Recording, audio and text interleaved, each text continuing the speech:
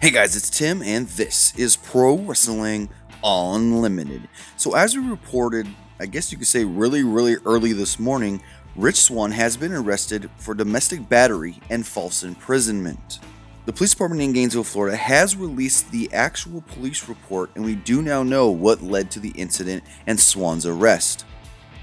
The incident took place in Gainesville, Florida, roughly around 11:30 p.m. last night.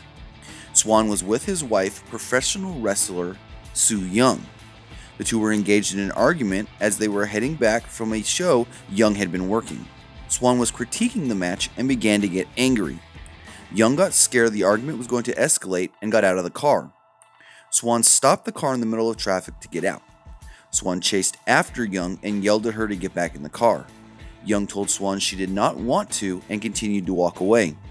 Swann then grabbed Yung by both her neck and arms, placing her in a headlock and dragging her back to the car.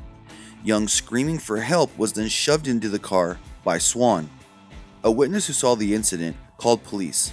Witness number 1 said Swann chased after Yung and did in fact put her in a headlock, forcing her back into the vehicle. Witness number 1 said Yung was screaming and beating on the car window from the inside that she needed help as Swann drove off. Witness number 1 also said that Yung seemed very scared and just wanted to get away. A second witness said that they saw the car being driven by Swann and it was being driven erratically. Witness number 2 said when Swann jumped out of the vehicle, he did not place the car in park as it was still in motion. As the car was still in motion, it did veer forward and hit a telephone pole. Yung stated to police she was afraid because Swann has a temper sometimes.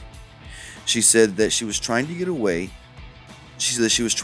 from him because she was afraid the argument would escalate into something physically violent.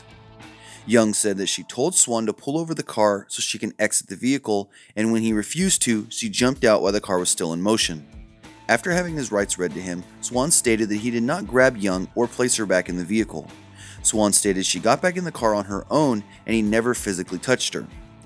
Swann stated that he was trying to get her to get back in the vehicle because the phone that they were using for GPS was actually her phone and they were just trying to get home. Finally, the report does state that the two have been in a relationship for approximately 5 years and married about 9 months ago.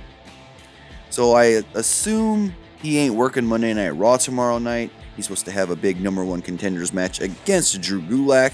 And if we do hear anything else on Rich Swann, him being arrested, this whole incident, and what this means for his WWE career, we'll have it for you right here on Pro Wrestling Unlimited.